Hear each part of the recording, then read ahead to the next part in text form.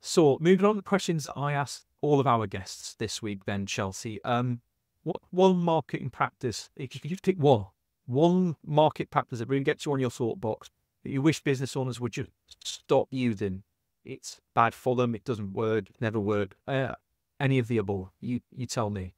Okay, so I it kind of there's two, but it segues into one, and I'll give you the headline is not having like transparent communication for your marketing team. The biggest cause of this I usually see is having a siloed marketing team and not having a defined marketing budget. These are the two main culprits, and from being a solo in-house marketer that's had to work with sales and customer services and account managers and finance and everyone else, it's really, really hard when you're an island of one as a marketer. Marketing should be the driving force of your business. Therefore, it needs open data, it needs access to your CRM and your customer services, whatever it is that you use on there. Nothing nowadays should be done through personal emails, because when that account manager leaves your business, if you don't have a CRM or any way to track this data, everything that is in their head leaves with them when they walk out of the door for that last time. And it's really difficult for a marketer to be able to like control and plan. This brings me on to the marketing budget, how they can then plan and effectively drive a business forward. If they don't have the data available and then they don't know what money they have to play with, how do you expect them to be able to tell you what the ROI is? What's the ROI on my salary? I don't know. What resources do I have? Like, it's really, really difficult. So yeah, I would say if you're going to employ a marketing person in your business, don't set them up to fail. Give them all of the information, the data they need.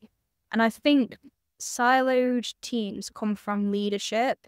If that's the way you set that business up, maybe it's a heritage one and they've always done it that way. You can't just employ a marketing person to come in and fix that problem. You need a complete culture change in how you approach marketing as a business, because really marketing is just spreading information with the hope that you're going to sell more things to your desired target audience. And for that, you need people on the ground telling you what customers actually want. You need someone with a vision that's going to be able to like see whatever industry it is that you work in, what's actually going on, what's coming up that could maybe like disrupt this, probably another election again in another couple of years. We seem to have a lot of those at the moment. And being able to like have access to all of the information that you need to make these decisions and effectively plan in a really difficult to plan in world. So yeah, that gets me on my soapbox. Don't set your marketers up to fail, because it's not nice. I can see that really triggered you. Thank very much for sharing that. I hope it helps get off your chest as well. 'Cause it's good to share these things There's a that annoy film. us all.